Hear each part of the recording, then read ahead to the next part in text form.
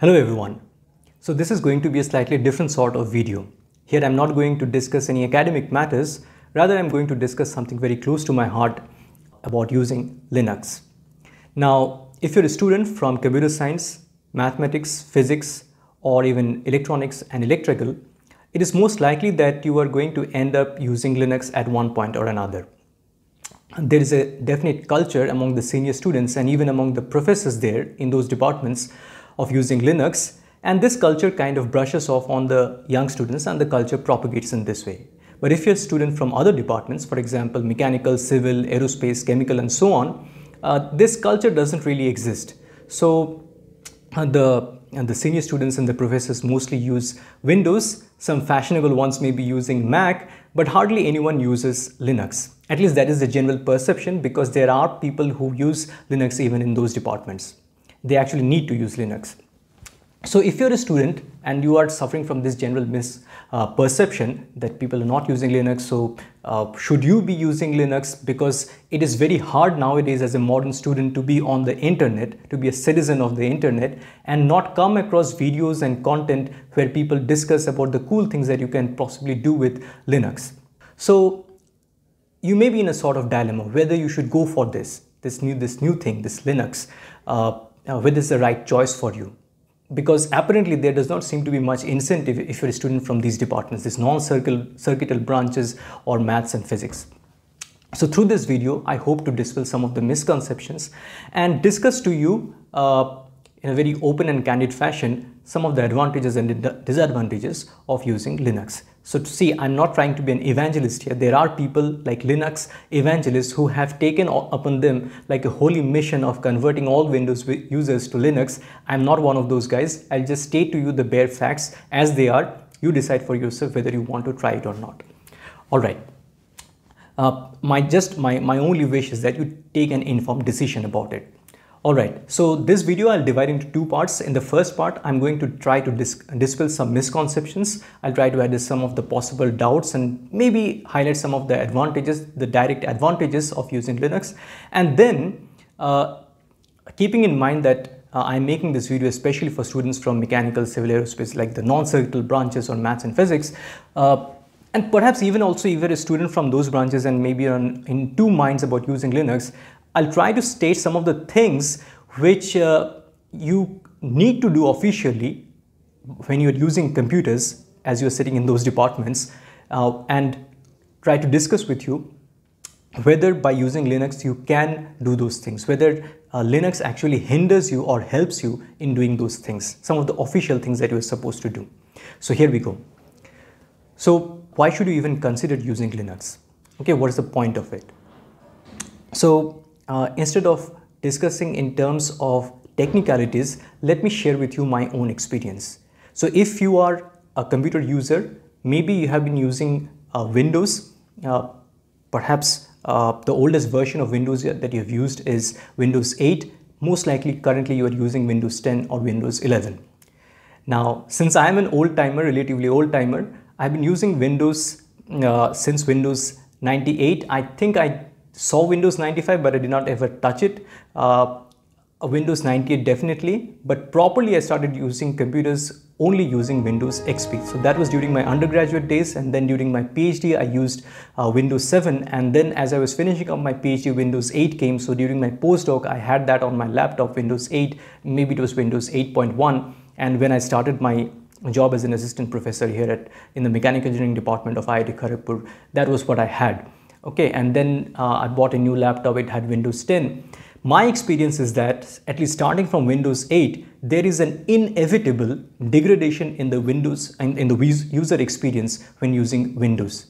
Like this kind of thing did not used to happen when I was using Windows XP and Windows 7. Those were actually quite good operating systems. I never actually used Windows Vista and those other not so good versions. I definitely use Windows XP and Windows 7, and these kinds of degradations in user experience over the years, that did not used to happen. But for Windows 8, starting from Windows 8, Windows 10, it has definitely happened. Like I have a new computer, I have this Windows version, and then within a period of 3 to 4 years, the computer slows down, now please trust me when I say this, I'm past that age where I randomly install softwares from here and there from shady websites or games from shady websites that I will be indiscriminately installing malware into my system. Okay, so why is this kind of a degradation happening? So that was beyond me.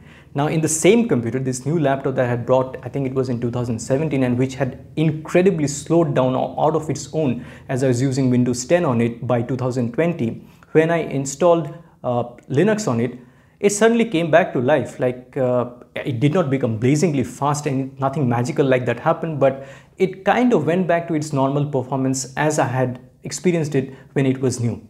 So see, there was nothing wrong with the hardware. So why when I was using Windows that kind of degradation happened? That is beyond me. Okay.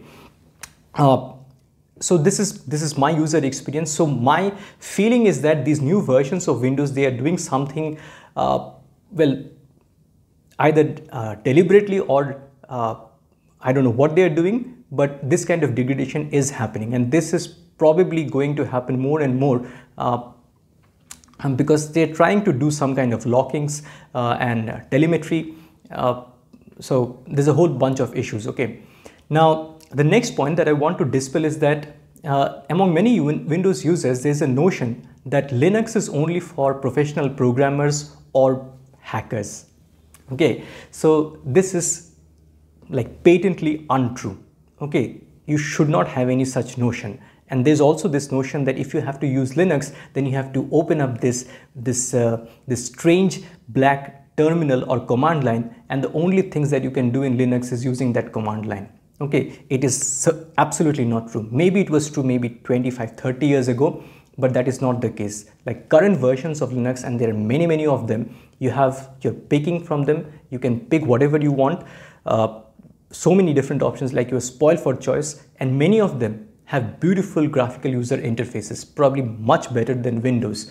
Okay, so that is absolutely not a reason to not pick Linux. Okay, you can absolutely go by using Linux without ever opening up the command prompt or the terminal. Okay, that is absolutely possible. The next thing is that see, suppose you use computers over 4 or 5 years, okay, and you're investing some time and effort over using this computer with Windows on it. What is the return of investment? Are you learning anything new as the days go by, or you're doing the exact same things over and over again? Okay, so you're never becoming a power user, so to speak. Maybe you learn a few keystrokes, keyboard shortcuts, but beyond that, what are you doing exactly? So will it perhaps not be a better idea for you to start using something, Linux, where as you invest a little bit more effort and time, you actually learn some proper technical savviness? And mind you, if you use this thing, then in your CV, you can actually write down that you know Linux, and that carries a lot of weight, especially if you're not from the circuital branches. Okay, that shows that you have some kind of incentive and ability to do some kind of technical adventure on your own. All right. The other thing is that, well, the obvious thing is that Linux is completely free, like literally officially free. Now this I'm saying as an advantage. Many people think that's because something is free, maybe it is like a cheap thing. Okay, so there is a difference between free and cheap. Okay, so please do appreciate that a lot of effort from brilliant engineers and computer scientists from across the world have gone into making Linux. Like Linux is a community driven kind of operating system. Just because it is free doesn't mean that it is of poor quality. Okay, there is like a tremendous amount of technical brilliance embedded into it. Believe it or not, there is a lot of electronic appliances all around you which you use on a daily basis, where the back end of the software part is actually based on Linux. Okay, in fact, our smartphones, the Android smartphones, the operating system is based off Linux. Another definite advantage is that Linux is completely virus free. Well, you take that with a grain of salt, because you should not think that it is completely free from any sort of security vulnerabilities. It's not like that. but compared to Windows, it is like orders of magnitude better. Okay, like if there is a security vulnerability in Linux, it is actually newsworthy, it will come in the news, but it is such a daily occurrence in Windows that is not even newsworthy. All right, so these are some of the broad strokes kind of advantages I wanted to highlight to you. So you see, there are points in favor of considering Linux. Okay, so these are some of the facts that I have told you. Okay, by the way, another thing is that in terms of customization, okay, so if you're using a tool over time, you will have a general tendency, especially as a technical person, to customize it to your own requirements and needs. Now, all of you actually do this. Even when using Windows, you change the desktop wallpaper, you change the themes and the fonts and whatever. So why stop at those cosmetic things when you can do so much more? And Linux gives you complete freedom to make it as you want it to be. Okay, so the more you use it, the more ideas you get to tune it to your own capabilities and to your own needs, to your own workflow styles. You can actually do it. So there's an entire world out there where you can use window managers and things like that. Let's not get into that, but trust me on this, that you can properly customize this according to your will. Okay, so this was the first part of the discussion.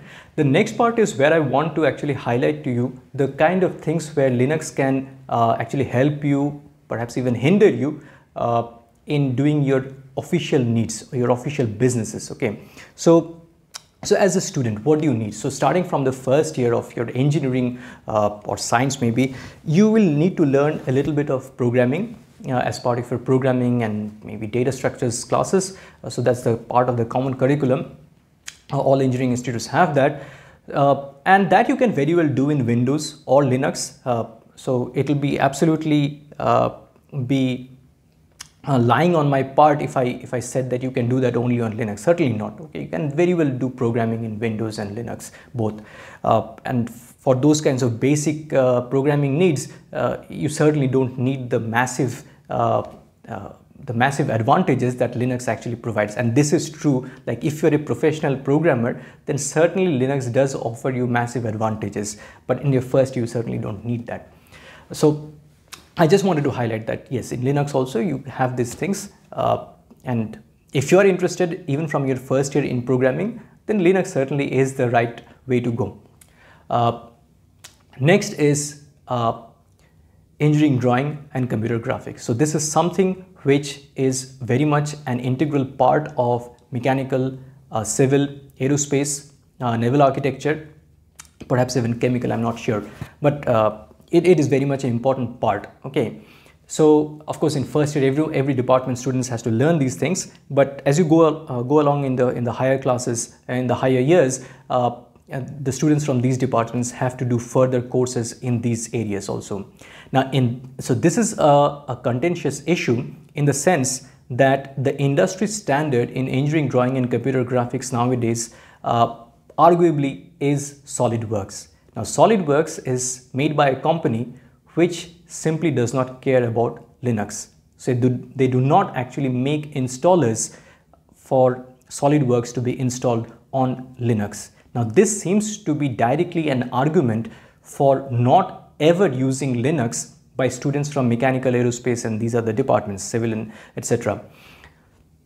But pause for a moment, okay? SolidWorks is an expensive piece of software, and not every institute can afford it.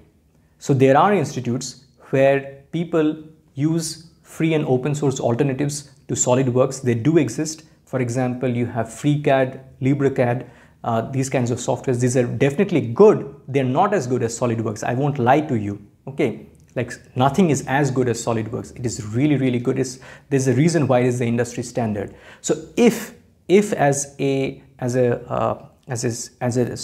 engineering student you are progressing through your years and you are developing some kind of a professional interest, like interest to go into the profession of solids modeling and engineering drawing and computer graphics and all those things, then maybe stay with Windows. Okay, this is my personal advice to you. Okay, I told you that I'm not going to be a Linux evangelist. So if that is what you want to do, stay with Windows. That's the industry standard. Learn it properly, because why would you waste your time learning something which you're not going to ultimately use professionally? But at the same time, if your professor in an institute is teaching you using FreeCAD or LibreCAD, then don't go about using SolidWorks through some other means. Okay, you know what I'm talking about. Use those alternatives, and maybe later on, as time comes, use SolidWorks, I mean, if it is actually necessary. At the same time, I have said that like SolidWorks is the industry standard, but because it is a proprietary software, it is completely logged in. Okay, like you'll not be able to see the source code of it. So if you are so much interested in solids modeling and computer graphics that you actually end up doing research in this area, then paradoxically it makes sense for you to actually go with those free and open source versions like FreeCAD, LibreCAD, or maybe some other kinds of, like there are numerous other CAD softwares, free and open source, where you can actually tinker with the code.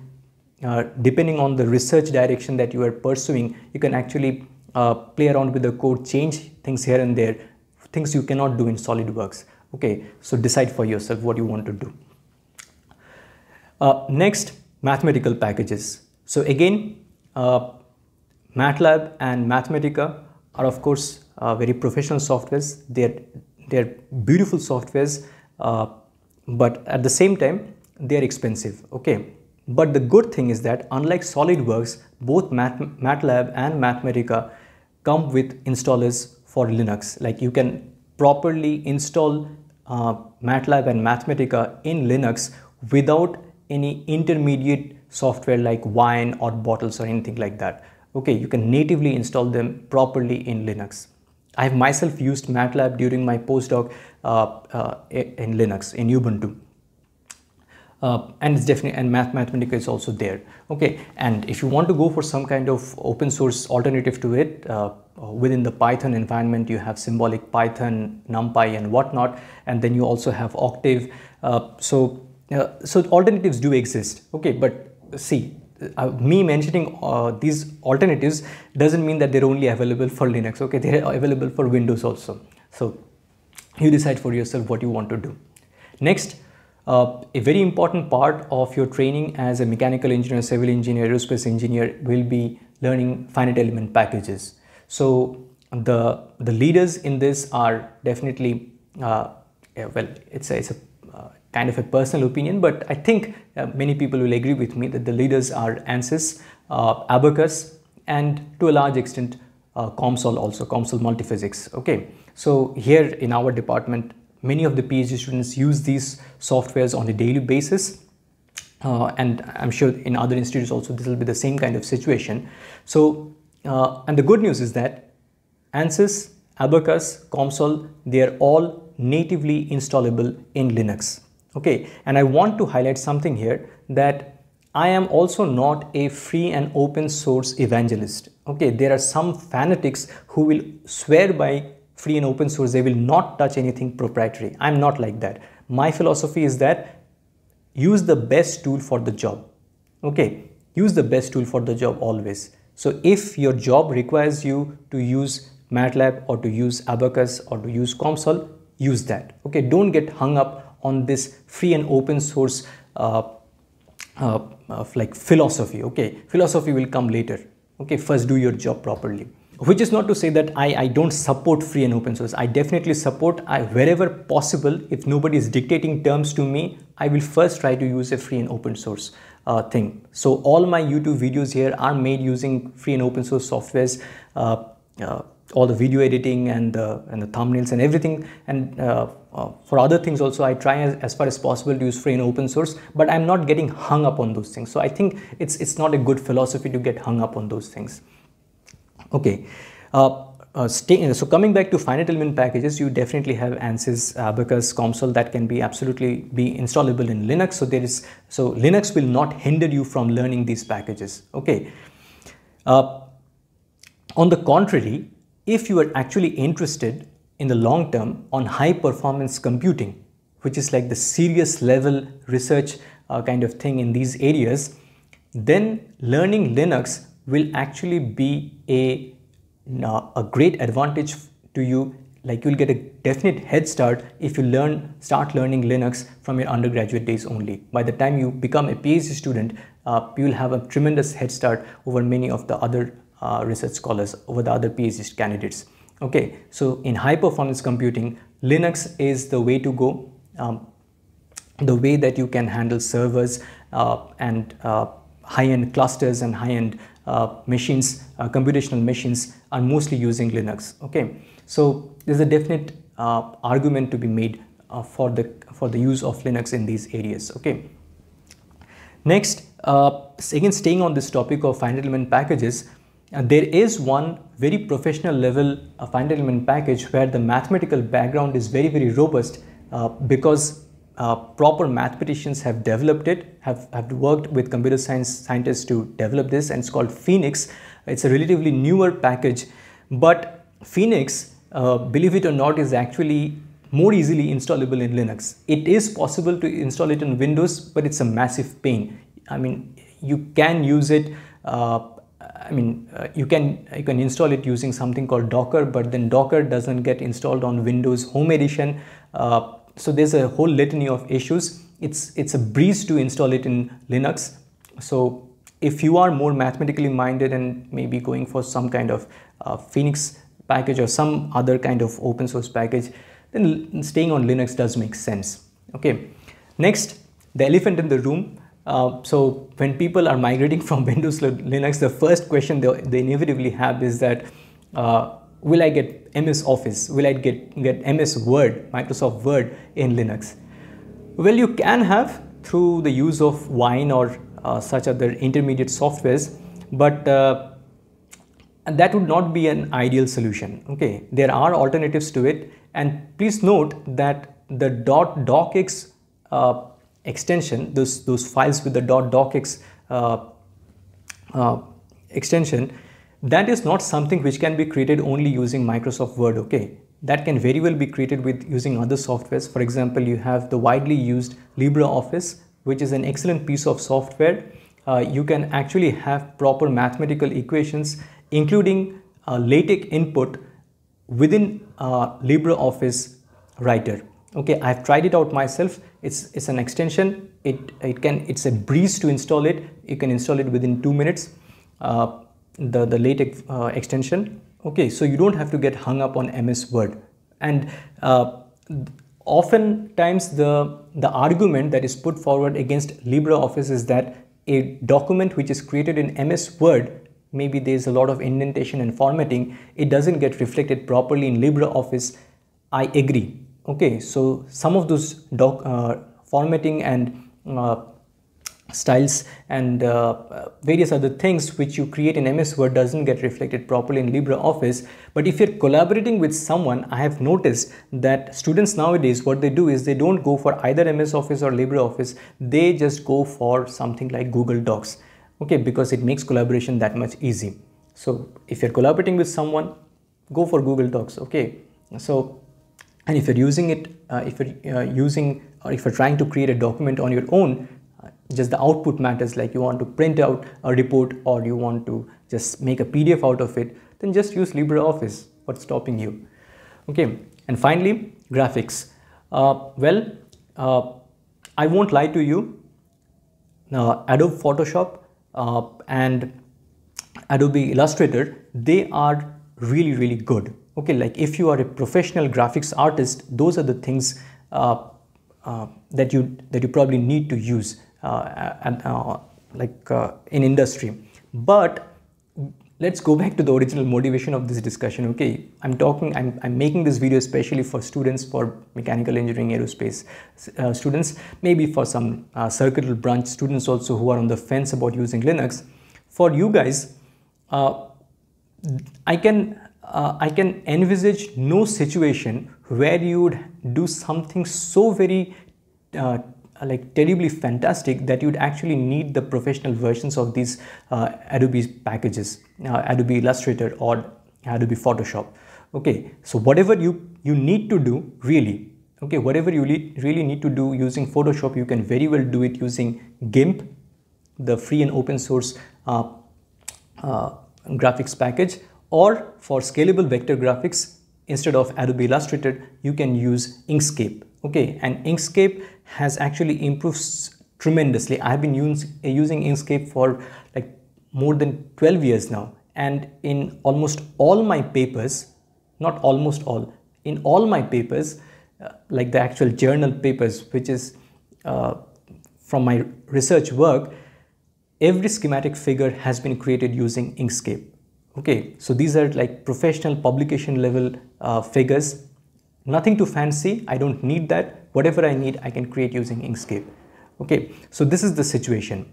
I've laid bare in front of you all the facts, the truth as it is. You decide for yourself what you want to do. Like, if I have to summarize everything, unless you actually want to become a professional, like a SolidWorks guy, okay, there is no reason for you to shy away from Linux. This is my personal feeling, and now you decide. Okay, all the best.